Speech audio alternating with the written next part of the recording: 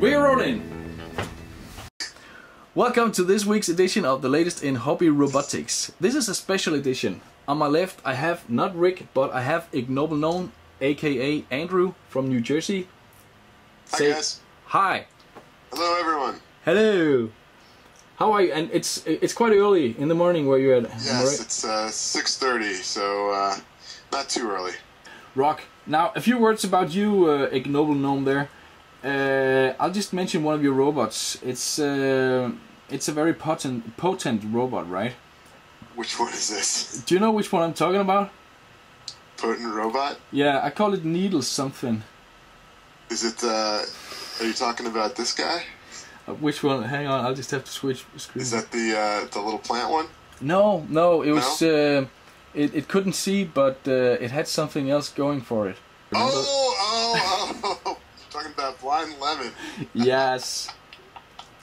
that was my my cheap knockoff on your drum robot. I wanted to try to make a Frits yellow drum robot, but so he's yellow even. That's why he's lemon. Yeah, and it has a ball and it has a stick, and I just think that's very potent.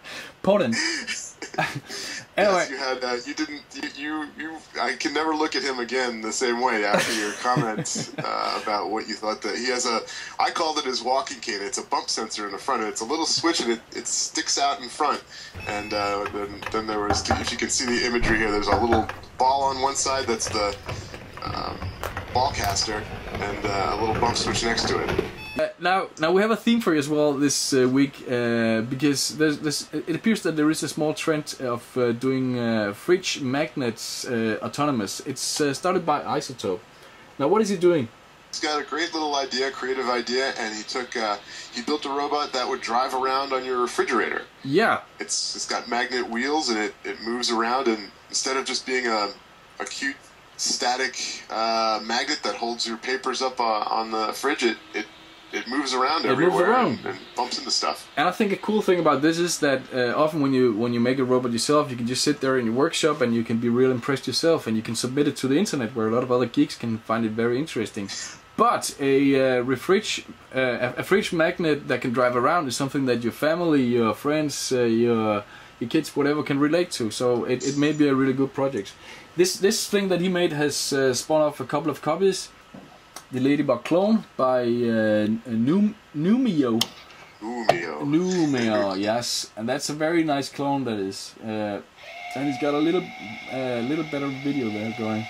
And now we just saw the Freedom 555 bot by Skater J10, and basically this thing has got his, well, that's can you tell something? That's yeah. So he's got it's a little less highly polished, but very simple little robot, and the wheels themselves are magnets. It drives around all over the fridge, and he did it as part of the 555 contest. That so there's no brain. It's just drives around mindlessly and bumps into stuff. It looks so cool. Now that was very simple, but let's have a look at something that is not very simple. That is Tiberius' Geiger V4 custom humanoid robot. Let's hear about that one.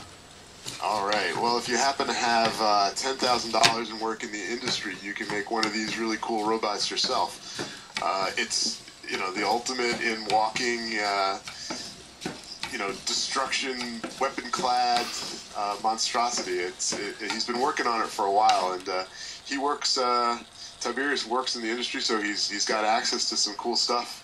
And he says it didn't cost him quite the $10,000 it would cost if you bought it all yourself, but probably wasn't very cheap either. You can't build one of these with little cheap hobby servos. These are really high quality servos, very strong, and he intends to use it for competition. Which competition is that? Do you remember? Nope. Okay, neither do I.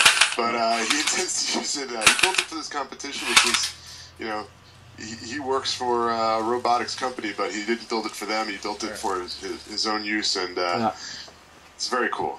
Yeah, it's Trossen actually he's working for, isn't it? Yes, it is. Yeah.